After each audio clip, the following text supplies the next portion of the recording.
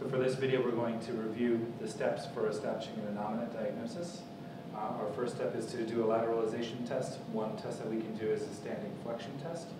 To do that, we're going to place our thumbs over the PSIS. I prefer to put my thumbs just above the PSIS. Some prefer to go just underneath, some go directly on. As long as you're consistent in how you approach it and you can get accurate results, then you can stick with that.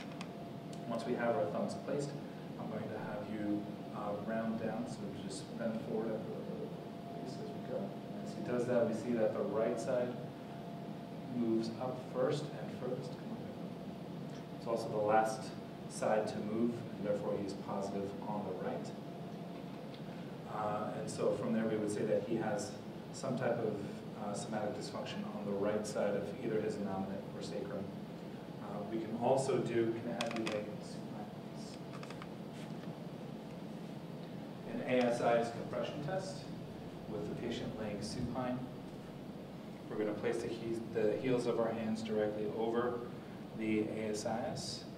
We're going to compress the Asises into the table, and then we're going to check the spring of one side versus the other.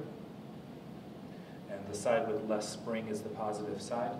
He has a lot of spring on the left side. He has less spring on the right side, which corroborates our standing flexion test that he's positive on the right. Once we have our lateralization complete, our next step is going to be to evaluate the landmarks. And so we can check Asis by placing our thumbs directly underneath the Asis. And his Asis is lower on the right. We also want to check medial-lateral symmetry. We can see his umbilicus, which is at the anatomical midline.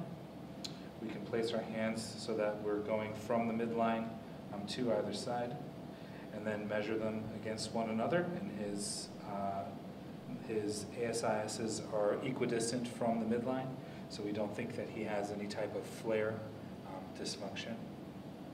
And then we can also check the medial malleolus heights to see what the leg lengths are doing. His medial malleolus is a little bit lower on the right, which correlates with what we found at the Asis.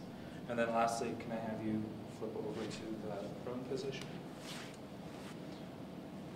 We're going to check the PSIS heights. Okay, and when we look at PSIS heights, his PSIS is a little bit superior on the right side compared to the left. And so based on all of those, his innominate diagnosis is an anteriorly rotated innominate on the right side. Okay, can you flip over?